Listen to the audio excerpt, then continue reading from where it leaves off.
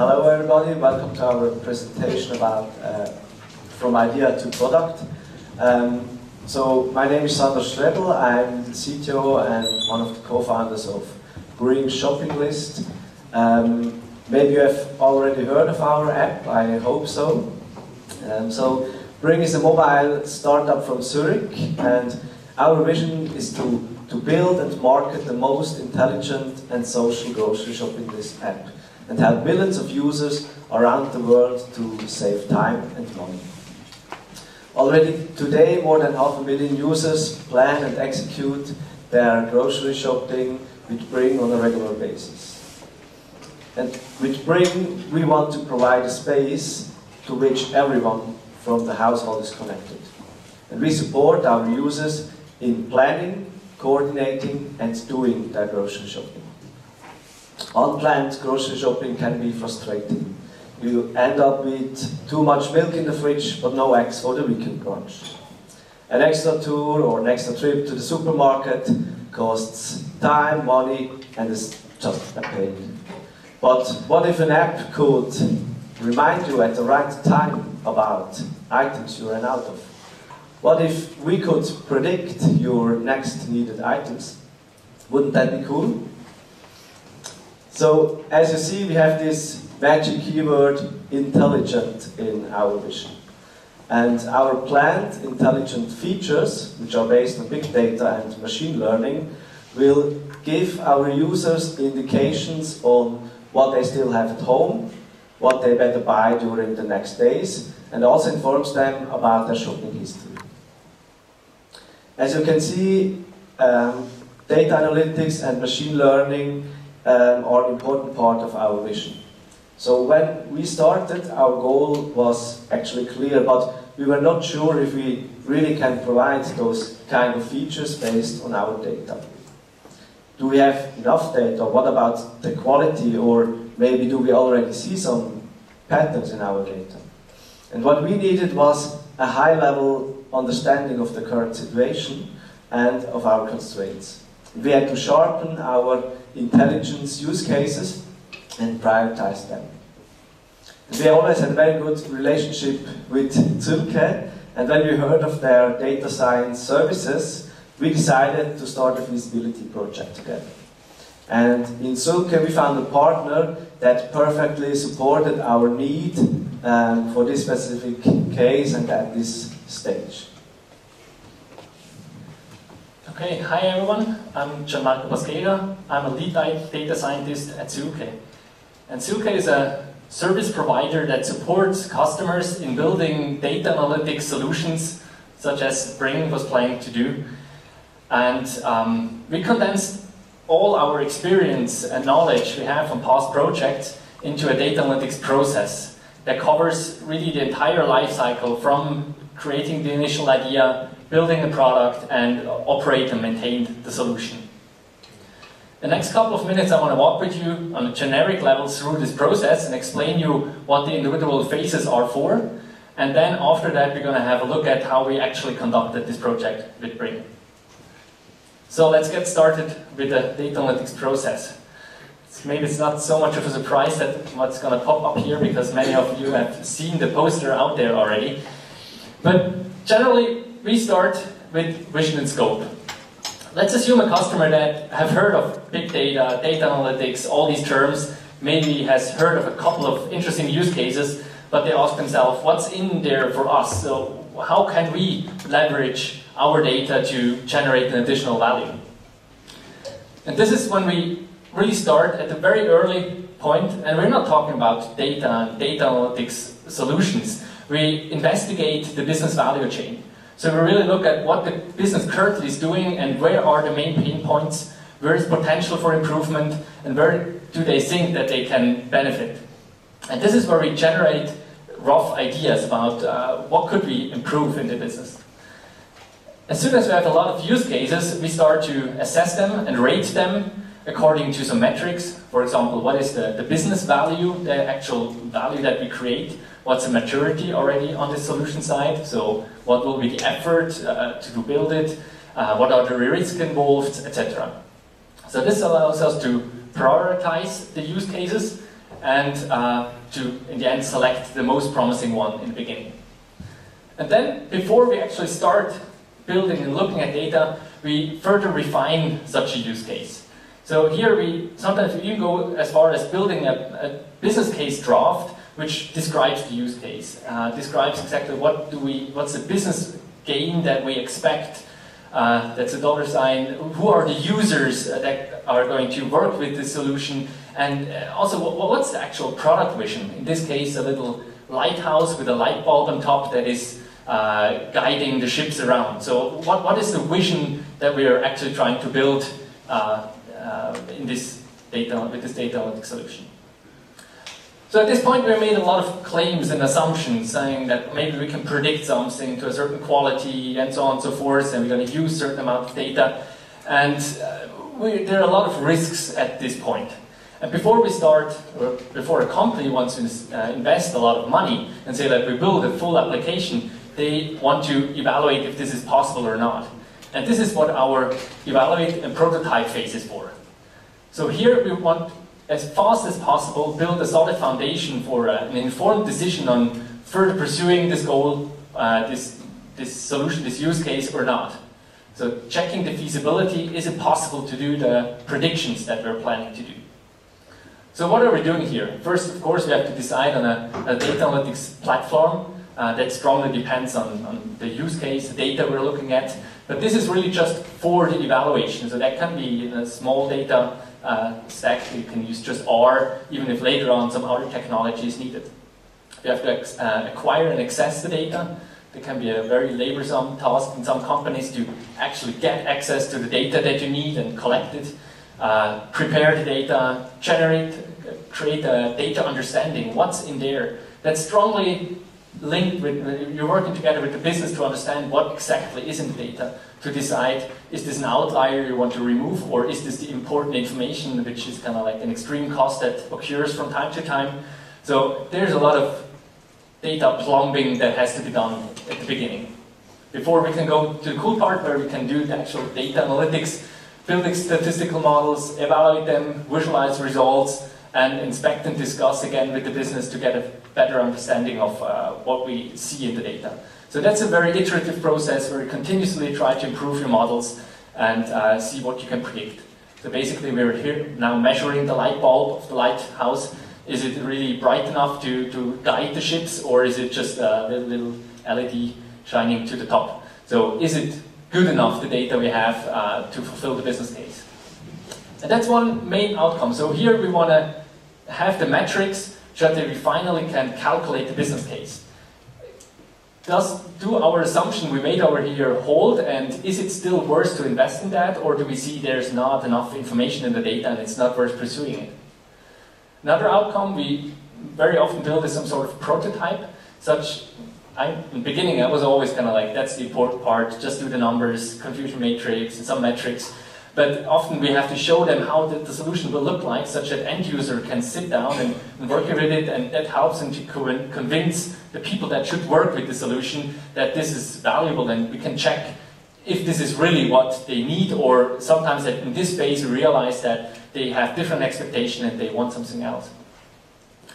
And an additional step is some sort of architectural concept.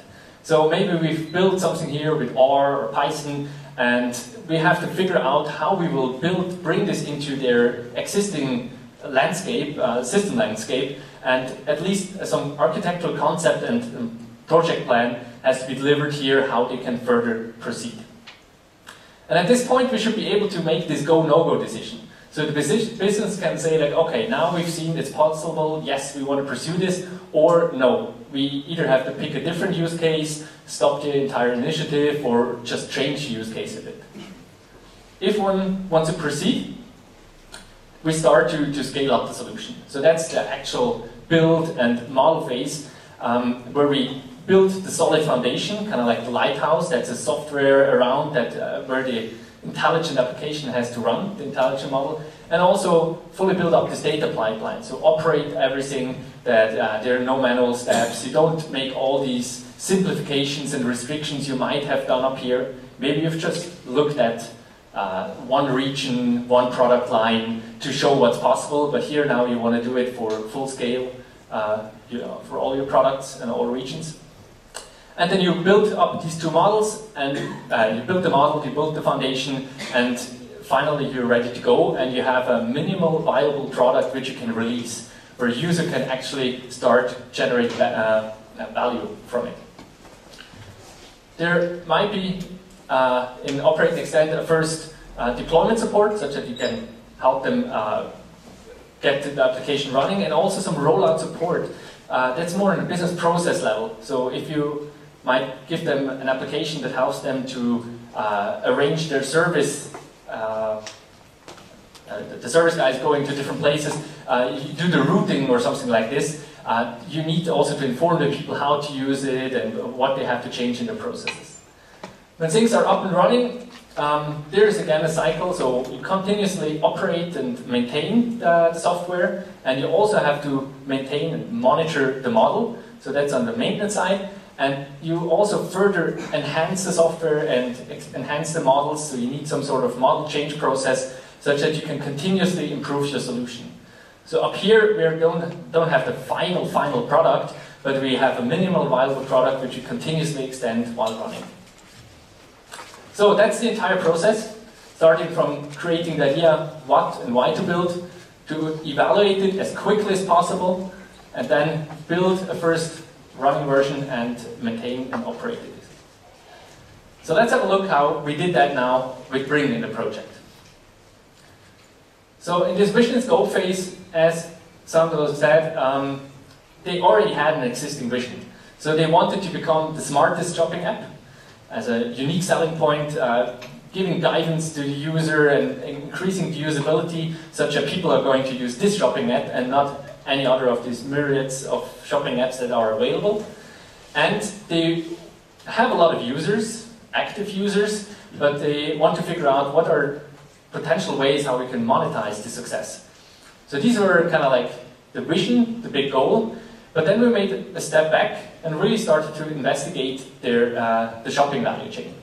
And we started from the very beginning, we did a jobs to be done analysis. We really looked at the entire chain from consumer good producers over the retailers, over the shopping activities such as figuring out recipes, assembling shopping lists, going shopping itself, cooking, eating. So we looked at the entire process and we tried to identify use cases where Bring can provide additional value based on their data they're having.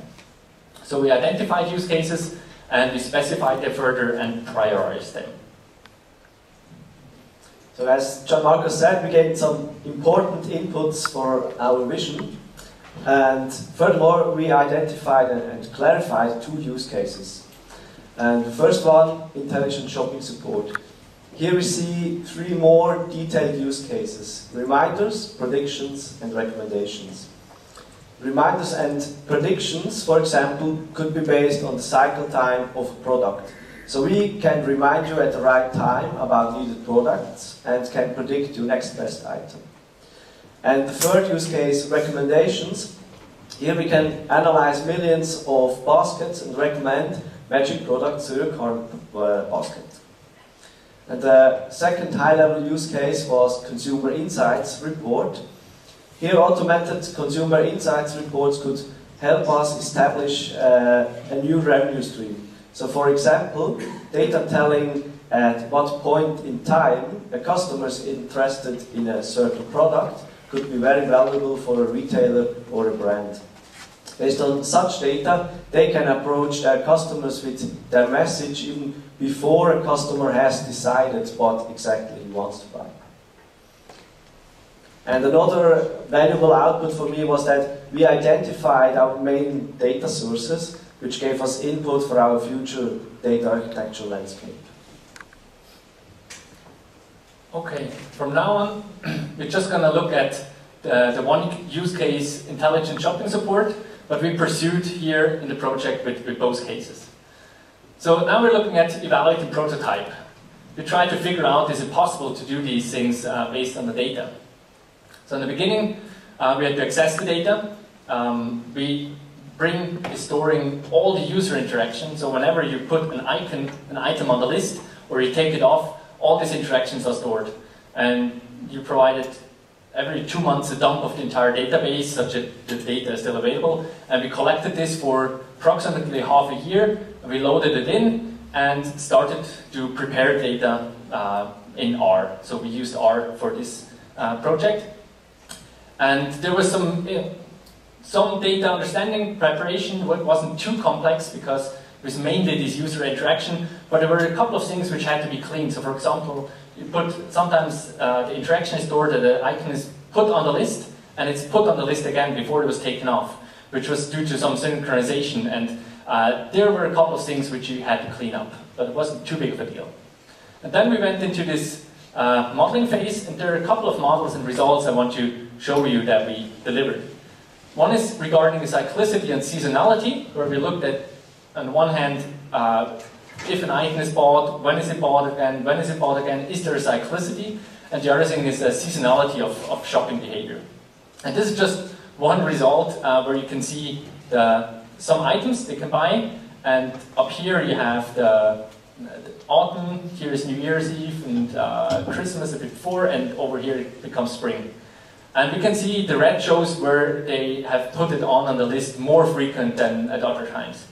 So, for example, you can see fondue, that's very before Christmasing. Champagne goes up to New Year's Eve. Gift wrapping paper, it's really close to Christmas. On the other hand, strawberries is much more in spring, and there's nothing in winter, asparagus as well. And we can also see that strawberries should be a bit later in time than asparagus. I hope that's correct. I don't even know it. But you could say, like, we know that. I mean, you can look these kind of things up and just put it in your software. But these things might change the seasonalities in different regions in the world. This seasonality also changes strongly if you have different items. So maybe you're having this app deployed in China and you don't even know what these items are, and you have no clue what seasonality is. You can do this on a regional level and just extract it from the data. So that's about seasonality. Another thing we were looking at is we analyzed the item relationship in the shopping basket. So Bring has the unique opportunity that they know when people are thinking about food and thinking about grocery shopping.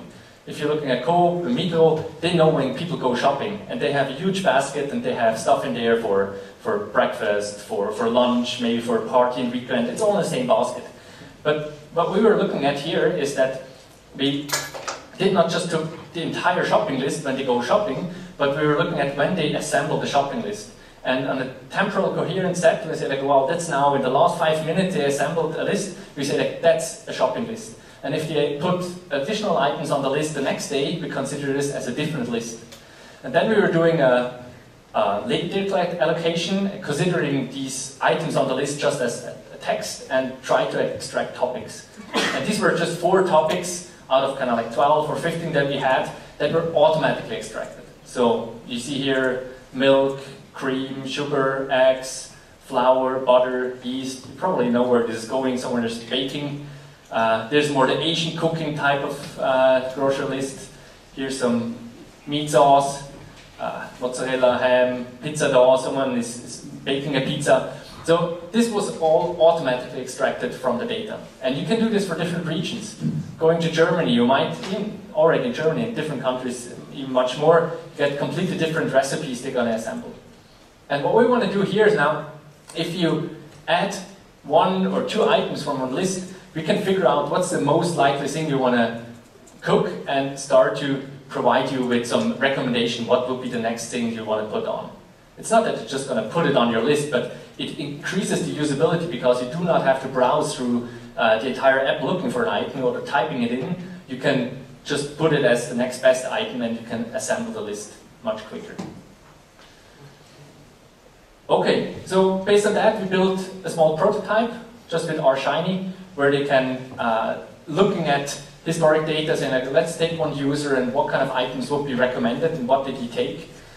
They can also start playing around with this, say like, let's start to put some items on the list and let's see what it recommends to get a feeling for what these models would do. Maybe as a side note, also for the other showcase, the other use case, with intelligent reporting, we built a small prototypical report which they can then show potential customers and get feedback, so like, is that valuable information or not? So on that level, prototyping was done here. So by the end of evaluated prototype phase, it was the first time we experienced data analytics and saw concrete results based on our data. Meaning now all main data sources were actually accessed and we could operate on the real shopping events of our users. And this helped us to establish a common understanding of our use cases and how good or precise our use cases and predictions can be. And those first prototypes clearly showed the potential of our data, and we had the foundation to decide if we should proceed with the intelligence part in our vision. And of course, so we did. And what was also interesting while working together with Zühlke was that also new use cases evolved.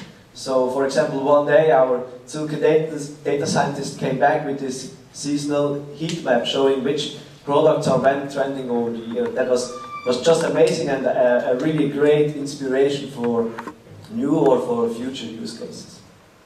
And what I'm also happy to say is that the prototype infrastructure Zühlke built is so stable that we still use it today to generate ad hoc consumer insights report for our brand and retail customers. You should have built a less stable prototype, right? Yeah. Okay, now the next phase, we've seen that we've built the foundation for a go, no-go decision, and I'm really happy to see that after that phase you decided to definitely continue with data analytics and even decided to put data analytics at the core of their strategy. So that's very good, and that also implies that if it's a core element in the strategy, it's probably a core competency, which also meant for Bring that they probably need to build up internal resources and not just fully rely on external resources, which is slightly bad for us, but still very nice to see that you continue with this. Yes. So this is where we are today in the process, and we have a better understanding of our data landscape and which data sources and streams are the most important to us. And based on this knowledge, we have set up now data pipelines to process and archive relevant data for later use. At Bring, we have a big Amazon Web Services stack, so now our production server streams all shopping events. Streams all shopping events in real time to Amazon as free, and we use then decoupled data pipelines to load production data every night into our analytics environment. And this is our high-level approach to process data and create consumer insights report. But we have bigger plans. We want to build the mentioned intelligent shopping support. So as of today, we see the following three use cases, which I want to explain now a little bit more in more detail. The first one is predictions. So Bring can help you remember what you still have at home. Maybe often struggling with the same forgotten products. With Bring, you can create your own pantry view in the future and easily check the availability of a specific product. Also, Bring can give you insights on the product history. For example, have you ever been in the Migros asking yourself, do we have still detergent at home? In the future, Bring can support you with answering these kind of questions. And to go one step further, Bring might even remind you at the right time and the right moment about things you might need. And these products are triggered by the routines of our users and what they're most likely to buy. So for example, when commuting home from work, Bring can remind you, do you need red wine for the weekend? Or during a shopping trip, you might run out of toothpaste soon. Before you probably run out of toothpaste. And the last one is recommendations. So Bring recommends you matching products to your current shopping list. And users see the products that are the most relevant to the previously added ones, as Gian-Marco explained. So for example, if you have added tomato, sauce and mozzarella, Bring can predict that you're going to make pizza and suggest ham and mushrooms. So these three use cases are on our roadmap now, and to build a fully working application and bring it to production, we need additional support in our engineering team. And that's why we are looking for machine learning engineers. So if you're a data scientist with some software engineering skills and would like to work in an awesome startup environment in the heart of Zurich, I'm happy to chat with you in the coffee break.